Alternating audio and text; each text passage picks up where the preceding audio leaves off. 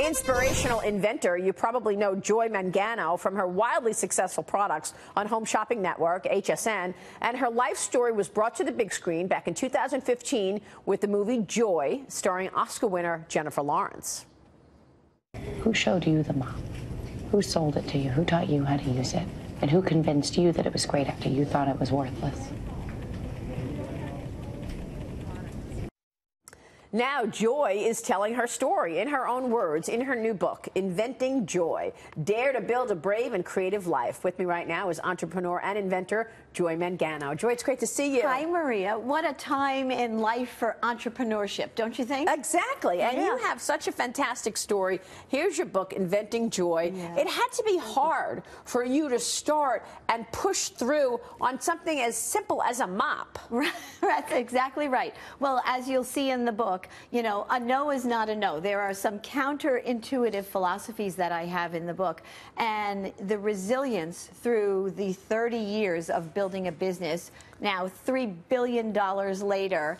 Wow. Amazing, right? But the book will inspire and delight everybody that wants to change their life, and it's the formula. It's my blueprint for success. I live by it every single day. And well, the movie about your life inspired you to write the new book. Yes. Usually it's the other way around. Exactly, exactly. So you wrote the book because you wanted to make sure people understood exactly how you did it. Well, you know, it's funny because after the movie came out, I've been standing in front of America for 25 years talking about the features and benefits of products, right?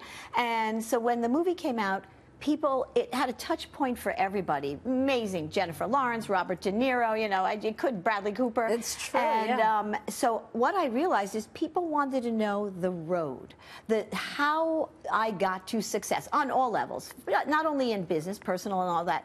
So hence I said, now it's my time to really give back. And the book is that blueprint, but through story. So when I learned it, you'll learn it. You'll feel like I'm talking to you, next to you, reading this story, and you absolutely will have all my lessons of success in business for sure, and throughout the rest of your life. What was your hardest challenge? What was the toughest thing that you faced trying to get people to understand what you were doing and to get your mop out Exactly, there? Right? Because it's, you know, what do you do, Joy?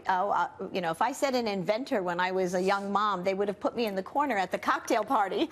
So, you know, I think the biggest challenge is, as everybody has, is getting started. You feel like you don't have to be good to get started. You just absolutely have to have that passion, that belief in yourself, and start at something. Start with something but that you want to do. You need money. Yeah, well, Joy, how'd you get money?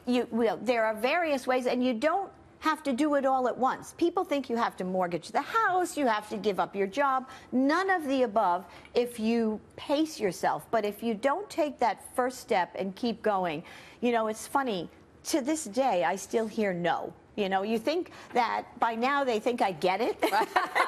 And so, you know, one of the counterintuitive philosophies is a no is not a no. A no to me is it's a starting point where you say, wait a minute, why did I hear that no? What do I have to change? What path do I have to follow to get it to be a yes or to be moving forward still? So did you call on the same people when no was no, or did you try to get other people That's involved? A very good question. It depends, because if you get a no here, you might find a yes there, or you might reassess and go back. And whether it's a product, whether it's a service, whether it's everything, and anything is a product, whether it's a service, whether you're a doctor, whether, you know, anything. So you never lose sight of your viewer, your consumer, your customer, and I always fight for that customer, whether it's quality, pricing. I never lose sight that is the smartest person out of all of us, for me. How did you, I mean, the movie was accurate, 100%? The movie, well, yes. Because, I mean, you didn't have anybody helping you. I mean, you didn't have any employees. You're right. I mean, according to the movie. So how did you produce this mop to have it ready for sale on Home Shopping Network? Right. Well, the movie was accurate in every aspect except maybe me jumping into a soap opera. I don't think I physically did that. Okay. But that resilience story, that story of, you know, where there's an obstacle or wall here, you have to find a way to the left of it, the right of it, over it, or under it. And it really was I look back at that path, I talk about that path, and we all experience that, you in your career as well. There are, you know, where you're sitting today, you might not have envisioned that 20 years ago, right? That's right. But it's, so you have to be able to go with that path and let it keep leading you. But the minute you stop anything, there is a 100% chance that nothing will happen. Right. So you just never stop, never give up. Nope. And back to the money that you needed, the financial support. You used your own money, or you, right? I did. I had a little help from my family. Right. You know, people say don't lean on your family. I say the opposite. Family is there. Surround yourself with people. You know, if you have, as an adult, a lot of times we grow up, when we're kids, we're fearless in a lot of ways, but we grow up and we say to ourselves, no, no, no, you can't do that. You can't change your career. You can't do that.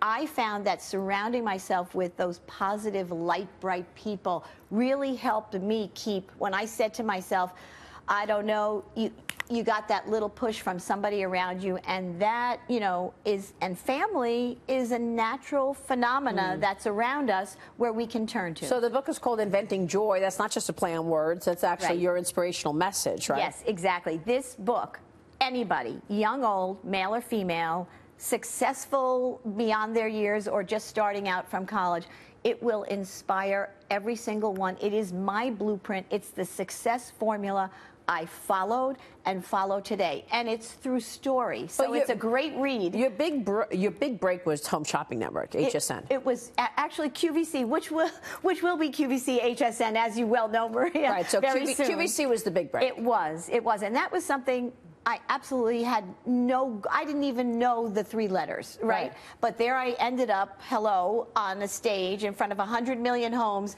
talk about the mop. It truly was depicted perfectly in the movie. That was my life moment of transformation for me. Wow. So when you were mopping, you just got the idea, you know, I should sell this. This is a good idea that I just came up with? Right. Well, if it were that simple, that would be great. But it was, right. How did you even get the courage to say, I'm going to go find QVC and go sell this mop?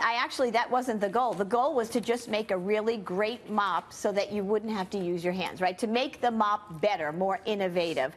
And it took me a while to do that. And I literally demonstrated in person at flea markets and fairs and so on and so forth. My dream was to get it in Kmart's across the country. That is so great. What did I do? I ended up in a whole other industry, right? But now you can find it in retail everywhere. Fantastic. Check out the book, Inventing Joy, Joy Mangano. It's great to see you. Thank you, Maria. Thank you so much for joining us. Joy Mangano there. We will